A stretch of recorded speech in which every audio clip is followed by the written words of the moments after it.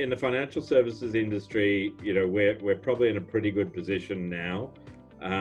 Following the Hayne Royal Commission, I think the industry really had a bit of a wake-up call, but they knew that that was coming.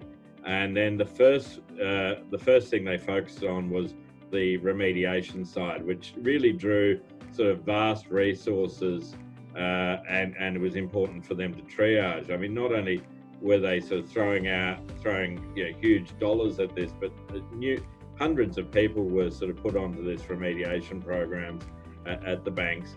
I think following that, there's now sort of an increased focus on how we can be efficient and whether there is the potential for utility services that might be available, or things that we can do to drive collaboration and best practice across the industry.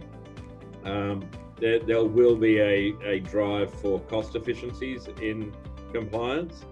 There always has been, but I think now that focus is really on financial services businesses, they're going to really have to start looking at how can we do this more efficiently from a cost basis, but also spread the load out across the entire employee population.